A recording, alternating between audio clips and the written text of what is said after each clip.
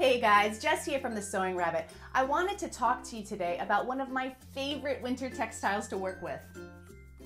Fur! Now fur is a lot of fun in the winter because it starts to come in some great fun vibrant colors at your local fabric store.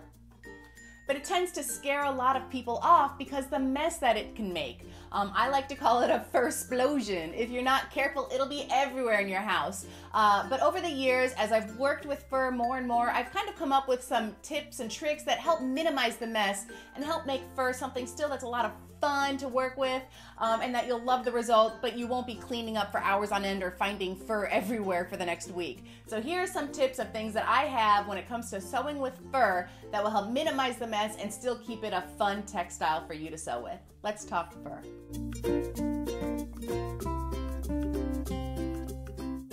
Whenever you're sewing with fur, it's very important to know the grain of your fabric or the direction the fur is going.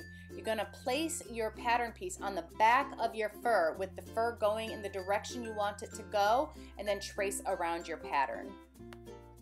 Prior to cutting any of your pattern pieces, you're going to take your hand and just move the fur out of the way of the cutting path.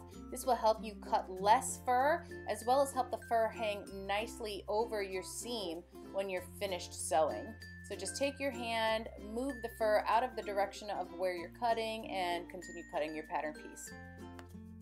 And whenever I'm done cutting any fur pattern pieces, I like to pick up those pattern pieces, pick up any remaining excess fur, bring them outside, and give them a real good shake. Shaking off your fur is probably the most important step, followed closely by wiping off your space in between each step. This will help the fur stay contained, and you won't be moving it throughout the house with you by continuing to clean it up. And vacuum, vacuum, vacuum. Every seamstress who has ever sewed with fur before knows how important the vacuum is. I also like to gently pull at my seams. This is going to remove excess fur that would have been getting everywhere while I'm sewing, but it kind of helps me take care of it now prior to me getting to the machine. If I've noticed that I've had a step where a lot of fur is on my machine, I will wipe down my machine in between that step. That way loose fur doesn't get on my other fabrics. And always when I'm done, I love to give my projects a good shake. I kind of pull at the sides, and this just removes any excess fur that wants to get around my house. Wipe, clean, vacuum. By doing these steps, it really does help keep the fur down.